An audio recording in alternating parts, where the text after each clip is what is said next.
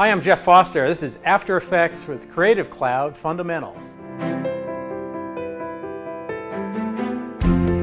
On day one, we get right in under the hood of After Effects Creative Cloud and learn some animation basics with parenting, text, and layer masks. I've got anchor point, position, scale, rotation, and opacity. Those can all be animated over time. By giving it a keyframe, we say at this point this is going to be this, at this point it's going to be that, and you do everything else for me in between. On day two, we cover a lot in the 3D world.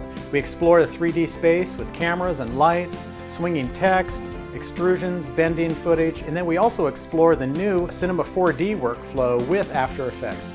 If I want to see what my render looks like really quick, because I'm just kind of looking in a draft mode here, I can click this little icon, the render view, and that just does a really quick render for me. After Effects is such a complex program.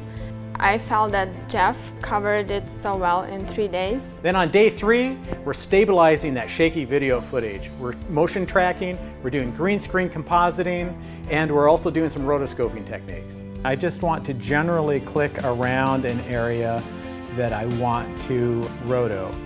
And once I do that, you'll see that I get this little pink outline here. I would say my biggest takeaway from this course is that After Effects isn't just graphics, it isn't just lower thirds. There's a ton of elements that you can do with three-dimensional features, whether it's graphics or giving life to photos. So if you're a video editor, into motion graphics or animation, the tools in this course will help you take your work to the next level.